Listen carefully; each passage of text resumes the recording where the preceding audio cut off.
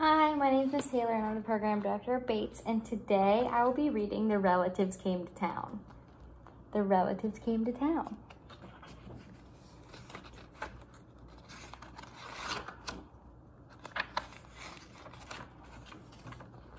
It was the summer of the year the relatives came. They came up from Virginia.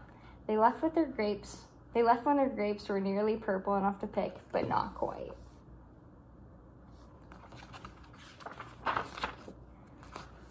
They had an old station wagon that smelled like a real car, and in it they put an ice chest full of soda pop, and some boxes of crackers and some bologna sandwiches, and they came up from Virginia. They left at 4 in the morning when it was still dark, before the birds were even awake.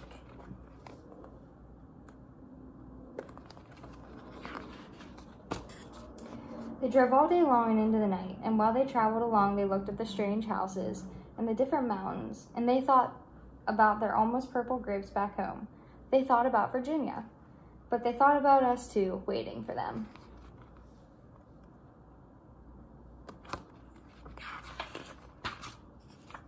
So they drank up all their pop and ate up all their crackers, and they traveled up all those miles until finally they pulled into our yard.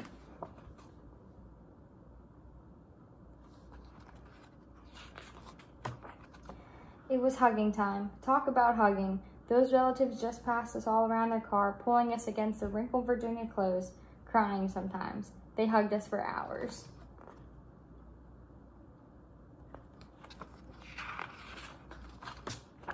Then it was into the house and so much laughing and shining and hugging in the doorways.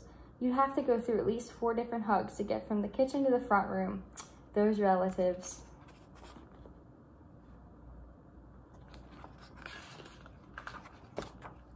And finally, after a big supper 2 or 3 times around until we got a turn at the table, there was a quiet talk, and we were in 2s and 3s through the house.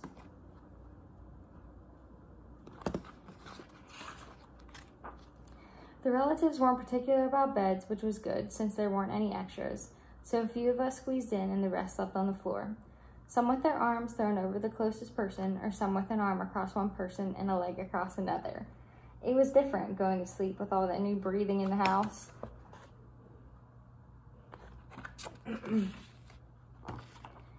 The relatives stayed for weeks and weeks. They helped us tend the garden and they fixed any broken things that they could find.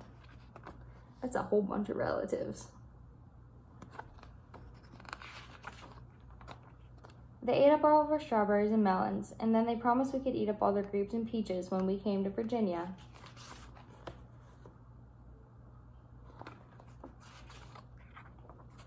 But none of us thought about Virginia much. We were so busy hugging and eating and breathing together. Finally, after a long time, the relatives loaded up their ice chests and headed back to Virginia at 4 in the morning. We stood there in our pajamas and waved them off in the dark.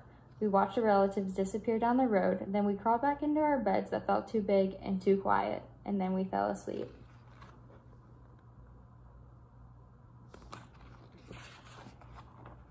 And then the relatives drove on all day long and into the night. And while they traveled along, they looked at the strange houses in different mountains, and they thought about their dark purple grapes waiting at home in Virginia. But then they thought about us too, missing them, and they missed us. And when they were finally home in Virginia, they crawled into their silent, soft beds and dreamed about next summer.